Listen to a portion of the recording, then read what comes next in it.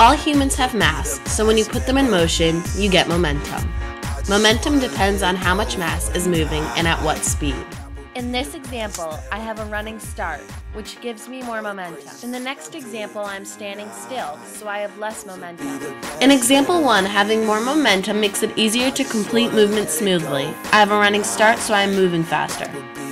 Momentum, the variables, are how much mass and how fast it is moving. In both examples, there is the same amount of mass, so the only thing changing is my speed. When I had a running start, it put a flow on the movements and gave me enough speed and a burst of fluid energy so I could continue into a leap. Overall, in example 1, I have more momentum and it is smoother. What goes up must come back down, so when I jump, gravity pulls me back down to the ground. In dance, gravity is a common force. Leaps and jumps are constantly completed in dance. Gravity is what grounds them and makes the dancer come back down.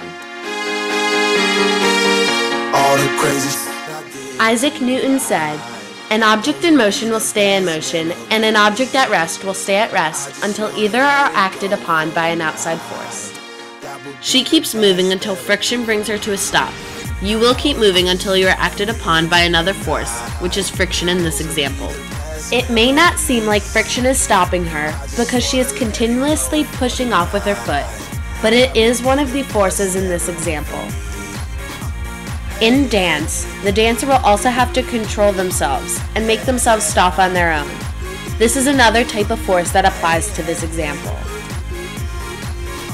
In this example, the dancer is standing still. She still stops when friction makes her, but she isn't using another foot to push her off again to keep her going. You can see that in this example, the dancer stopped herself on purpose to get to the spot she wanted.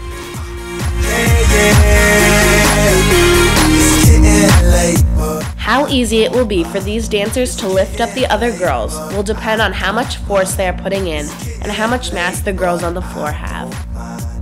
For example, say the girl on the floor was heavier than the girl pulling her up.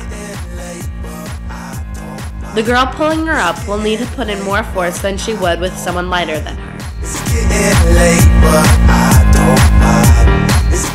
There is always a lot of walking in dance. Every time you push off the floor, it will push back with an equal and opposite force, so your foot will push up and you will continue walking. They are called pair forces because each of the objects interacting have their own force. The forces are in the opposite direction of each other, so when you push down on the floor with your foot, the floor will push back up.